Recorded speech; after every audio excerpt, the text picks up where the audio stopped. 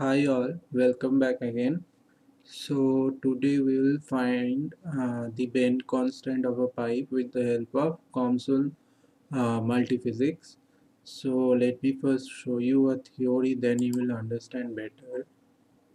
So see, what we are going to determine is this determination of diametrical pressure coefficient. It is also known as bend constant of a pipe, and it is given by this formula.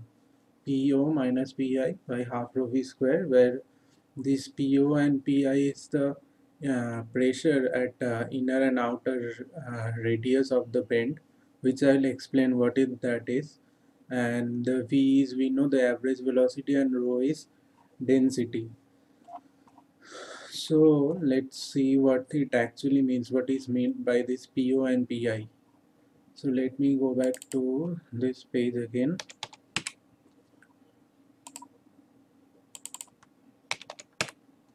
See, this was an experimental setup in this project. So this is a manometer. This is a blower we used. And what is meant by PO and PI, that difference, that is this one. Uh, one is the pressure at this inner radius and one is at the outer radius. See, here you can see a bend. So this is the lower pressure tap and this is the high pressure tap. So the difference between this is nothing but PO minus PI, what we just saw in that previous formula, which is this one. Okay, so let us now see how we can make this in COMSOL. So let me get back to it. So what I have done here is I have given a pipe, I have taken a pipe bend, and what I have done, I have taken half of it because it is a symmetric figure. So what we can do is just take a half of it and do the analysis. It will be same because it's symmetric. So we have used water here, and fluid properties by default it will be taken here. While you can see this one, only this one is overridden, that means boundary condition is there. For inlet we have chosen this one, and for outlet we have chosen this end.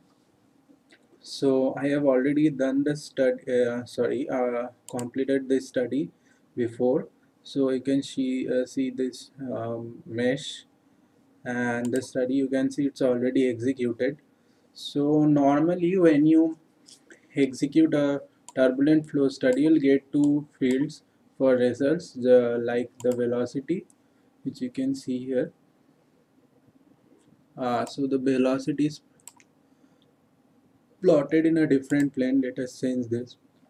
We'll like to plot in an XZ, because XZ will be this flat surface, as you can see from this axis. So let's plot.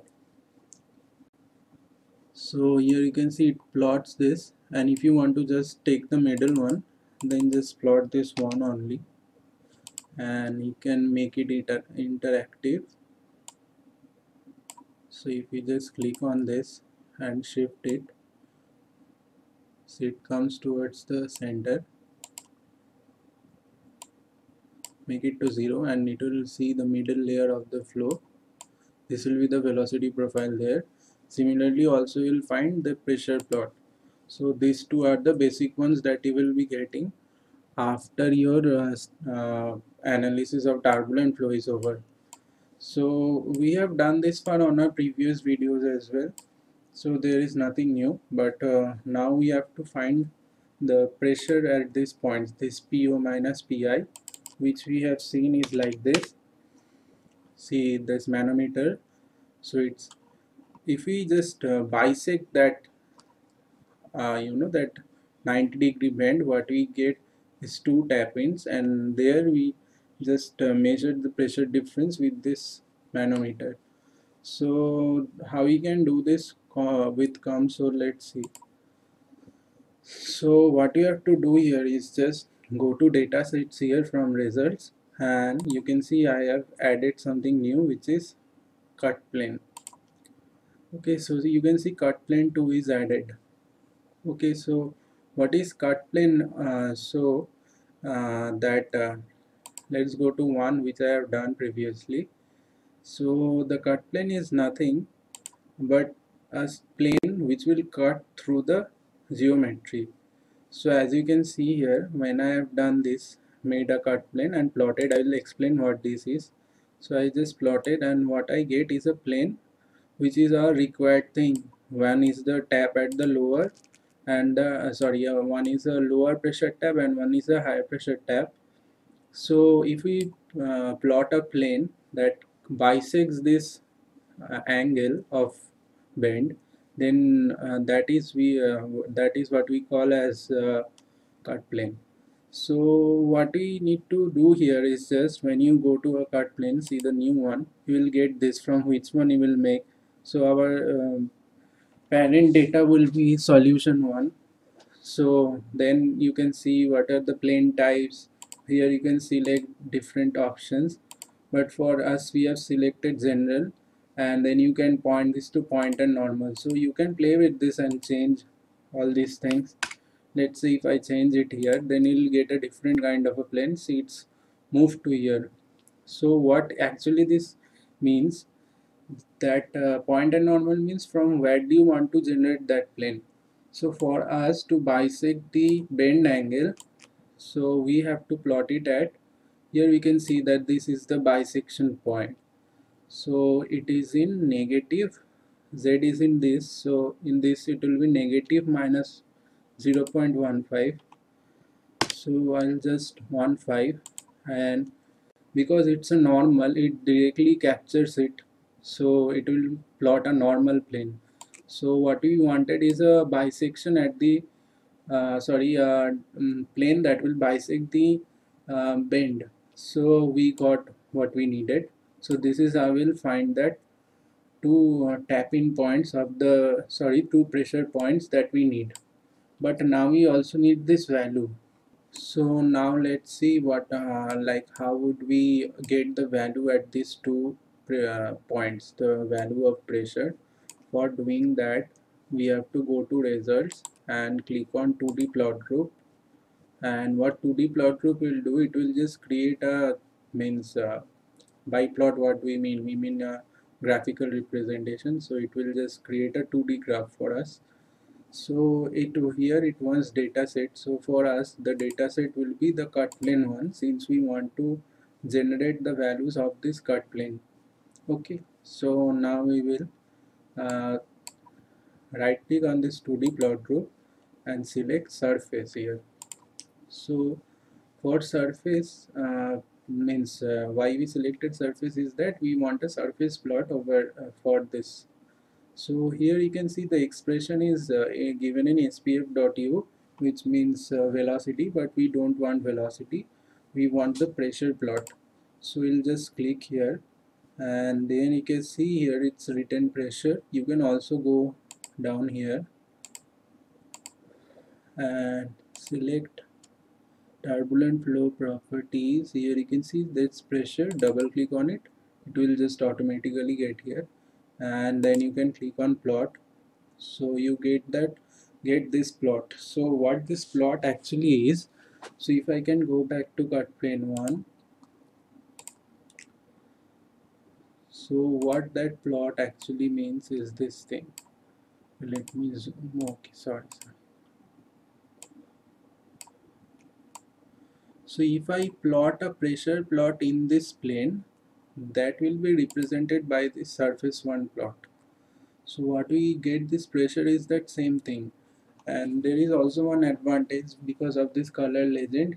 You can go here and click on show maximum minimum values, plot data color legend, show maximum minimum, and get return here and click on plot once again.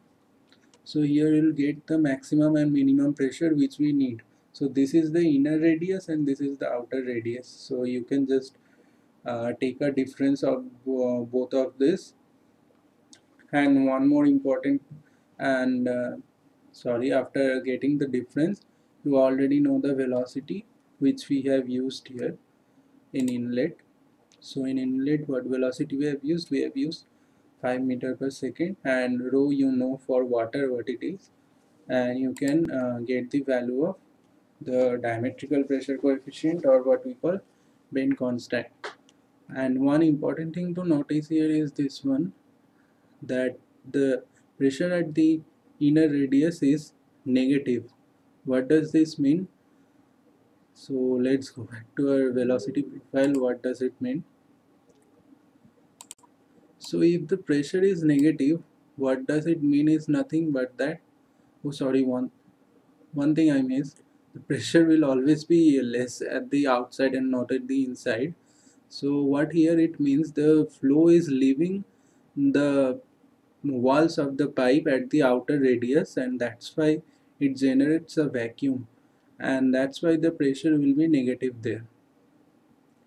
So the importance of bend constant is that when you create a pipeline, so with the help of bend constant you will be able to find the total loss that occurs in a pipe, and for with that help of that you will be able to uh, find the specification of a pump that you will require for maintaining the proper discharge in a plant.